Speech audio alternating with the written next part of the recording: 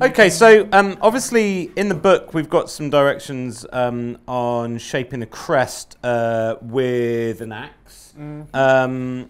The main thing obviously is that if it's a straight bit of wood, then to get this shape into it here, we kind of have to come from both directions. So the sensible thing is to steam bend it. Yep. And that's what most chair makers would do, but that's also a lot of effort. You need to have quite fancy wood, blah, blah, blah, blah, blah, blah.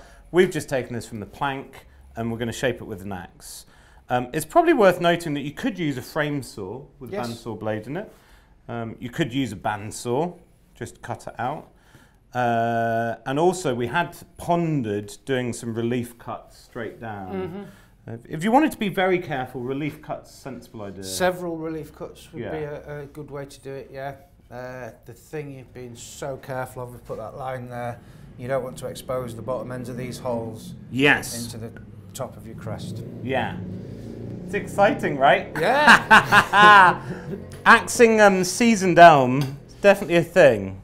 Right, so I'm going to start axing the top here, and this is the bit that in theory I don't have to be quite so careful with, right? Yeah. Hopefully we're all agreed on that. So this is putting on our 10-degree, what do we call it? A slight lean back on the crest, and that angle just is much more comfortable for your lumbar support. So if this was a cleft bit of wood, then I'd really confidently be able to just axe away. It's really not feeling nice there, a little bit. Sometimes with sawn wood, you chop in with the axe and suddenly it just splits right off. Woohoo! Anyway, slowly but surely, we can get some of this bulk off. And so this stuff, I'm hoping that there's less risk. Because that pencil line is where our holes are, anything above that should be fair game for me to just shape. We gave ourselves a few mil as well above the holes, didn't we? Exactly, yeah, so I can totally go to that. Because you've got an awful knot, I think that's there to there, which is going to be fun. Now if you'd use sycamore for your seat, then this would probably be a bit easier. So I'm not going to go further than that. It looks horrible and rough, but we can tidy that up with a draw knife, etc. We've done another easy bit, these bits off the back. Yeah, maybe a little bevel on the front as well. Yes, on the front where? Ah, yes, I'm going to do that last. Right. Save the hard bit for last. Yeah, fair enough. Should do the hard bit first, right, really? Well, if you're going to make a mistake and have to throw it away, you might as well make the mistake after just 10 seconds and 10 minutes. It's the sensible thing to do, but why change a habit of a lifetime? Woohoo! So, you can have a look at your grain. I think in theory, this should be pretty good. Cutting across the grain, coming down the grain here. So you can have a look, see how that grain goes, and doing that curve should be pretty easy. And that was how we laid it out. So lucky when we were laying it out, Robin had a little look and saw the grain turning, and that's why we decided to have it this way round, was to make these cuts nice and easy. It's probably worth, we just hand drew these curves on, didn't we? Yeah. This was just for the video. Would have been better to maybe just draw around a template of some kind to get that maximum curve in.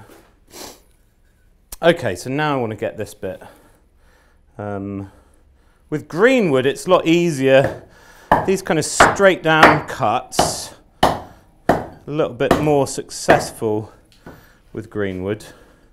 But once you've got something to kind of aim for, you can kind of work your way back and forth like that.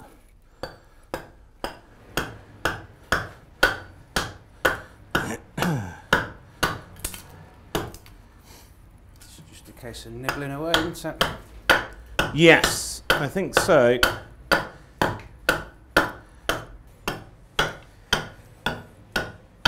Of course, if you're not confident with an axe, there's nothing stopping you doing this with a gouge with it nice, held down nice and firm, is there? Yeah, yeah, that's a great point. So, and you'd probably maybe do that even when it was left square, or you just do it in that direction.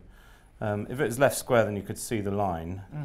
Have that pushed into like a bench hook. Oh, yeah, or a big vice if you've got one. Yeah, totally. And a gouge and a mallet. Yeah. Yeah. Or even an adze. Yeah, you can even leave the piece of wood far too long and screw it down onto a plank if you want. Yeah. There are many ways of holding a piece of wood.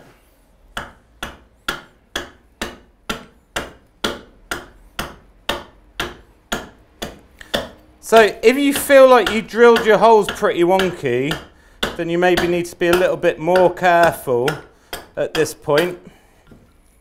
And just be wary of, I suppose, the angle that this curve is coming in.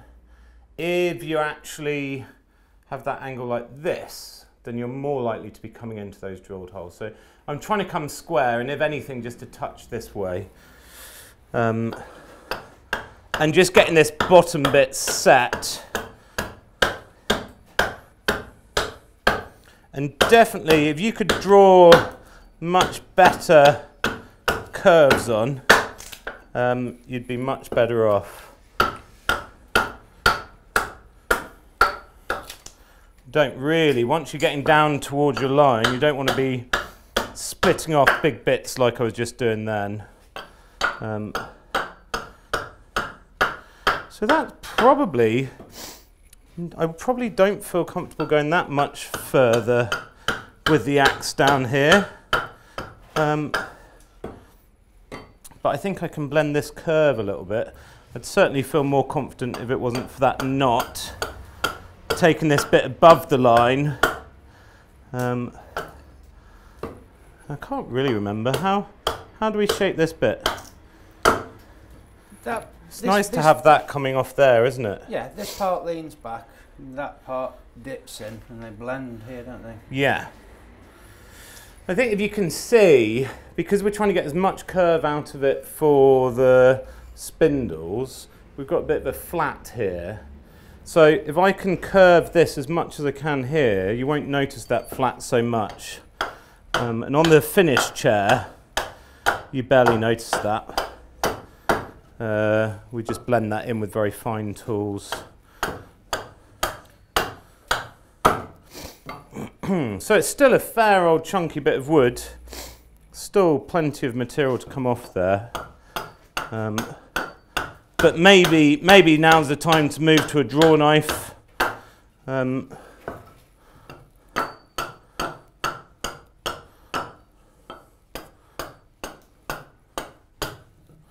This top thin. How thin do you reckon I come on the top here? You could take that to a point if you wanted to. Yeah, that's a good point. Aesthetically, I wouldn't. Maybe 12 mil? Yeah. And I think we put quite a big facet on the scallop as well, didn't we? On the which bit? Did we not put a nice facet here? Yes. Yeah.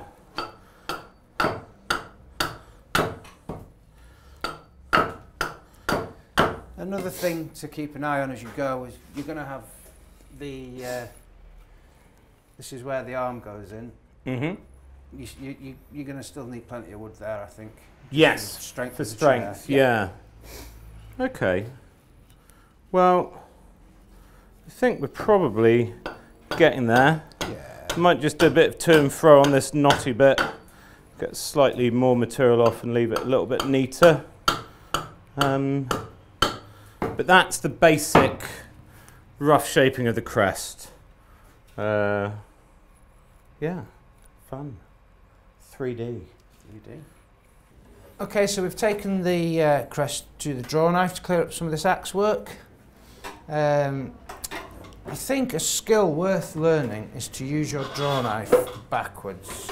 So to push it, you need to just consider where your blade's going to go if you slip. You know, I haven't got any knees up or anything. That's a nice motto to live by. I always say no meat in front of the blade. And we're just going to be careful not to cut into the uphill section at the other side. And we're keeping an eye on where our holes are as well.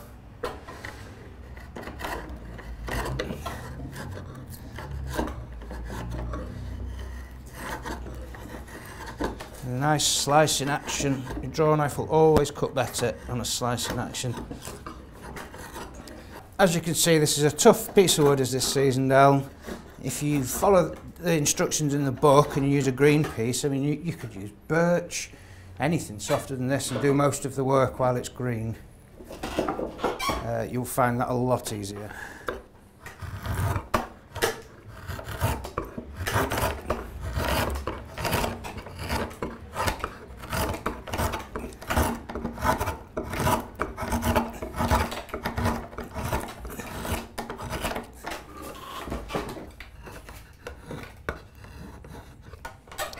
Okay, so that's pretty much cleaned up now. You aren't limited to your draw knife for your spoke shave. If you have a travisher, you could use that here.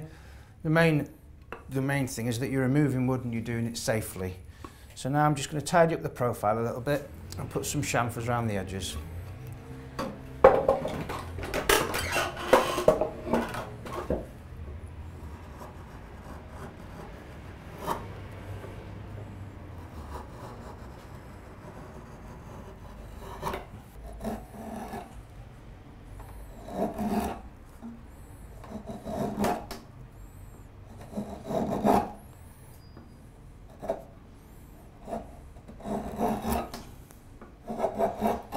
And then we're going to do the same on the other side.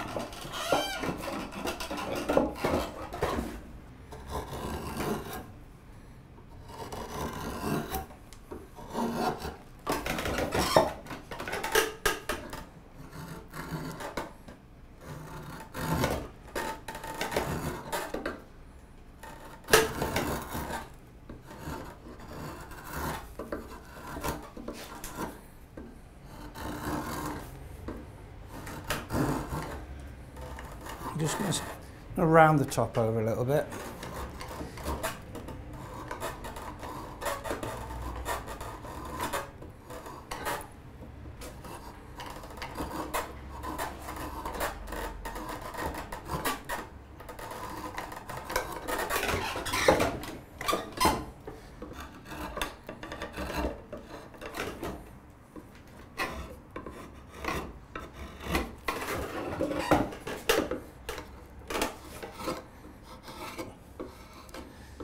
Then I'm going to put chamfer around any 90-degree or close to 90-degree edges. We've still got an axe finish on the back as well, so I'll give that a bit of a tidy up too.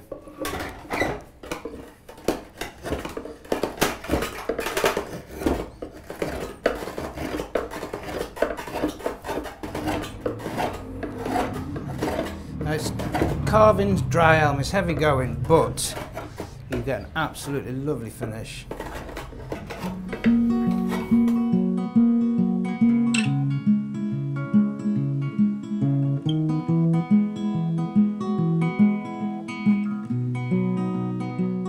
Okay, so I'm going to transfer the chamfer we did on the front there to the back. Should only take a moment.